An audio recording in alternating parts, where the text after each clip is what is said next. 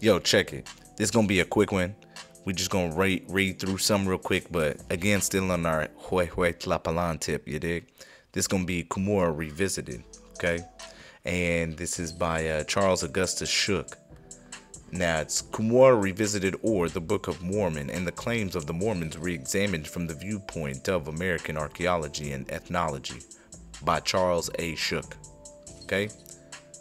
Says it was done in 1910. Alright? So we gotta get over here to page 119, where I'm gonna read from. Okay, so we're gonna start right here. It's going to be the Central Americans and Mexicans. Let's see, zoom in a little bit. Central America and Mexico were the seats of two distinct and semi-civilized peoples, the Mayas and the Nahuals. See how they did that? Semi-civilized? Bro, the greatest in the world. What are you talking about?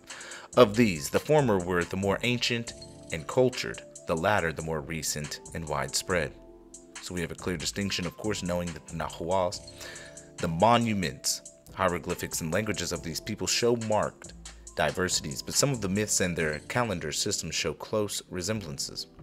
In the valley of the Usumacinta in Central America, tradition says there once existed a mighty Maya or Golhua empire known as Xibalba, or the Empire of Shalnes, or serpents, whose attributed founder was Votan, who is said to have come from the land of shadow beyond the seas. Just where his home was, no one can tell, but all sorts of conjectures are rife. Brazer de Baberg supposed it to have been in South America over the Caribbean Sea and identified him and his followers with the fleeing Atlantes.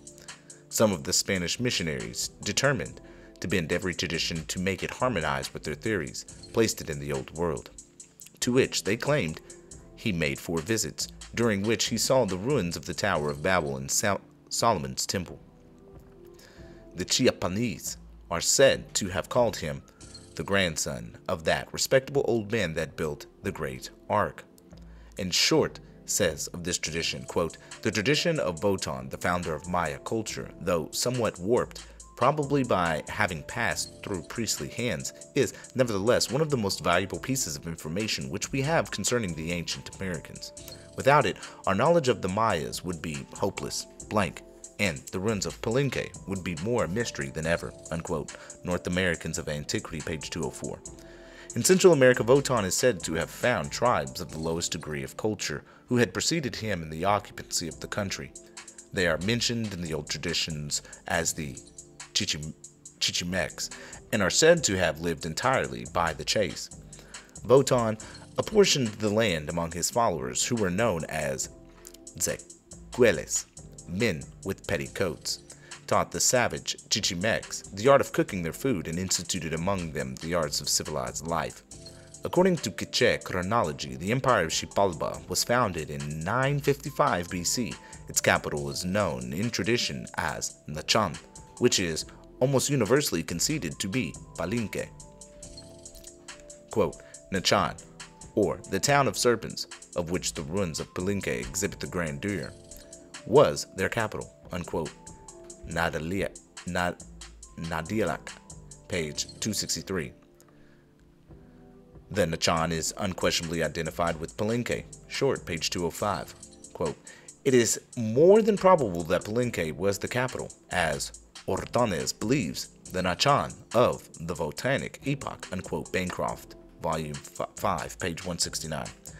This, however, is disputed by the Charnay and Thomas, who regard Palenque as having been a religious rather than a civil center. The empire grew so rapidly that 3 tributary monarchies were founded with capitals at Toulon in Chiapas, Mayapan in Yucatan, and Copan in Honduras, and the whole central region came under the sway of the scepters of the Votanic monarchs. But after a number of centuries of progress, this empire began to decline, probably through internal revolts, and fell an easy prey to the victorious Nahuals who had come down from the north. Bancroft remarks, quote, "The result was only a change of dynasty accompanied by the introduction of some new features in government and religious rites. The old civilization was merged in a new way and practically lost its identity, so much so that all the many nationalities that in later times traced their origin to this central region were proud, whatever their language, to claim relationship with the successful Nahuals, who institutions they had adopted and whose power they had shared," unquote. Native Races, Volume 5, page 234. From the valley of the Usumacinta, colonies went out in several directions to people the surrounding country. Some went to Guatemala, where their descendants are known still as the Gals and Quiches. After the 11th century, Quiche civilization was modified by Toltec contact in the region where they are located presents two different sets of ruins, an older and one more recent. The first evidently built by the direct descendants of the founders of Xibalba, the latter by those descendants after coming in contact with foreign influences and receiving infusions of foreign blood. Those who settled Yucatan are known as the Mayas, even to the present day. They reached their golden age about a century before the invasion of Cortez, but were followed by a defeat and their kingdom was broken up into a number of petty states. So tenaciously have they clung to their ancient language that in many localities it is still spoken in its original purity. And the sons of the conquerors in some instances have forgotten their Castilian and have adopted entirely the tongue of the sons of the conquered. The Tzenzals, or Tzotzils, also claim to be direct descendants of the builders of Palenque, the Nahuals. The second people to exert an influence and establish a civilization in Mexico and Central America came into these countries from the north or northwest. Probably both. The ancient American races preserved the tradition of distinct migrations in their hieroglyphs and pictographs. According to these traditions, it was from a country situated to the north or the northwest that the Nahuals came. Unquote. Prehistoric America, page 272. It is very evident that Nahuatl immigrations continued from the north during the considerable period of time, beginning with their first appearance as a rival of Xibalba, and, if tradition is to be believed, not ending until the invasion of Mexico by the Aztecs and kindred tribes as late as 300 years before the conquest. Now, little is known about the early history of the Nahuals in Central America. Bancroft says, quote, "The Nahual power grew up side by side with its Xibalban predecessor, having its capital Tuluan apparently in Chiapas," unquote. Native Races, Volume 5, page 233. There are also good reasons for believing that at first this people were content to dwell quietly and peaceably in the Usumacinta region, and that hostilities were not provoked until after they had succeeded in bringing under their influence a number of wild tribes who, reduced to a life of civilization, joined their standard in the struggle to overthrow the Botanic monarchs. After the fall of Xibalba, but little is heard of the Nahual people and their government for a number of centuries, except that at some time prior to the 5th century a struggle occurred, following which there was a general scattering of the tribes. We have now reached the 6th century, when traditions begin to assume more of the aspect of historical fact.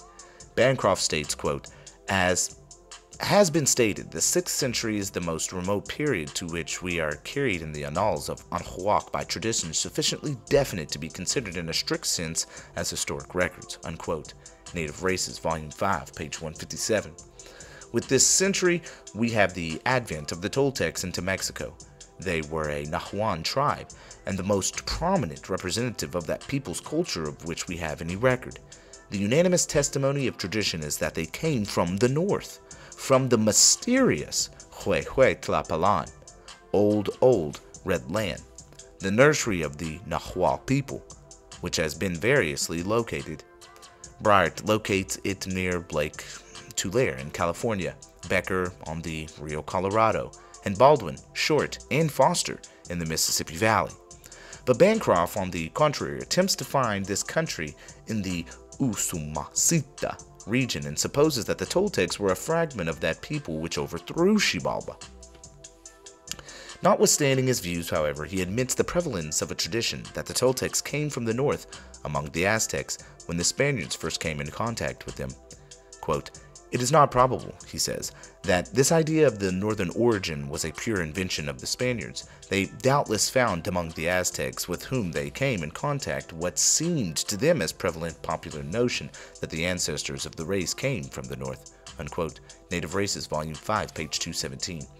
Baldwin and Foster in their works, quote, Ancient America and Prehistoric Races of the United States, begin the Toltec period to Mexico at about 1000 BC. Instead of the 6th century AD, confounding the date of their rise with the traditional date of the founding of Palenque and possibly themselves with the Nahuatl tribes who had preceded them.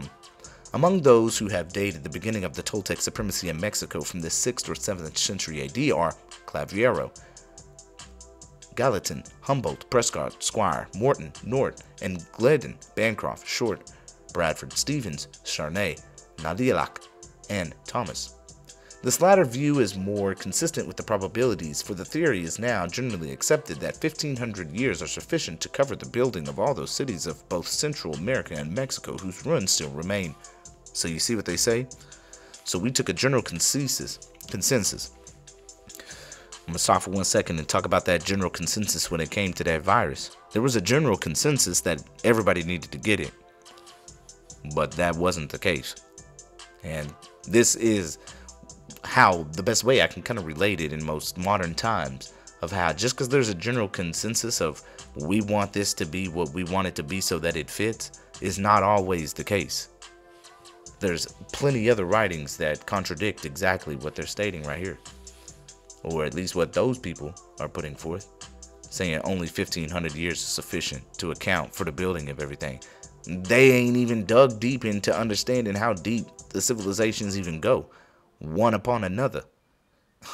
The soil accumulation, geological evidence, right, shows more than 1500 years in itself. Continuing on, Brenton denies that the Toltecs, as they are commonly described, ever existed. He says, quote, the Toltecs may have been one of the early and unimportant gens of the Azteca, but even this is doubtful.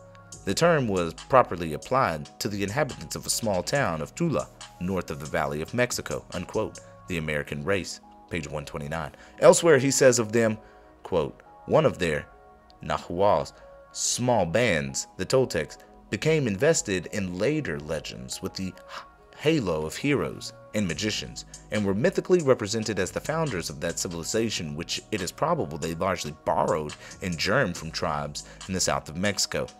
Such as it was, they readily assimilated and increased it, and their distant colonies in Nicaragua and Costa Rica carried it with them to these remote points. Unquote. Myths of the New World, page 42. And that one right there, he seems like he a hijack all the way. It is possible that the Nahuatl tribes from the north, with a degree of culture but little above that of the Chata Muskoki tribes, but with progressive dispositions, coming in contact with the Maya civilization in Central America, enhanced their own culture and developed it with a number of resemblances to the Mayan, but in a different channel. And that of the Toltecs did not originate all of the features of the civilization commonly ascribed to them, but infusing new life into that which had been derived in part from Xibalba or its fragments by the Nahuatl tribes who had preceded them, developed it into that enjoyed by the people of Anahuac between the 6th and 11th centuries of our era. Stevens and Charnay go to the opposite extreme of denying any culture in Central America at all but the Toltecan. Their theory is that the cities commonly ascribed to the ancient Mayas were built by that people after their career in Mexico. Charnay says, quote, granted their building genius, seeing that both the architecture and the decorations of the edifices correspond to the descriptions left by historians respecting Toltec palaces and temples of the uplands, we are in a position to affirm that there was no other civilization in Central America except the Toltec civilization, and that, if another existed, our having met with no trace of it gives us the right to deny it altogether, unquote. The Ancient Cities of the New World, page 273. The Toltecs ruled in Mexico for 500 years, in the 11th century, when they were overcome by the Chichimecs, a people of the same Nahuatl stock. The Toltec Empire was ruled by a confederacy of 3 cities, Culhuacan, Otompan, and Tolan, each having its turn as the leading power. the last being renowned for its culture and splendor, the first surviving in name the subsequent changes to the conquest. On the nature of the Toltec overthrow, Bancroft remarks, quote, "The Toltec downfall was the overthrow of a dynasty, not the destruction of a people." Unquote. Native Races, Volume 5, page 288. After their fall, the great mass of the Toltec people quietly submitted to their successors, while the nobles with their followers fled southward, taking a refuge among the Mixtecs and Zapotecs of Oaxaca, and influencing the culture of the Quiches of Guatemala. The Chichimecs were in turn overcome by the Aztecs, who continued their rule to the invasion of Cortez and the fall of Montezuma. This, in brief, is the outline of the ancient history of the Central America and Mexico, taken from the traditions of those countries, with the opinions and explanations of modern writers included. It is not at all unlikely that much that is recorded is a statement of fact and truly historical, while much is purely mythical. See you on the next one.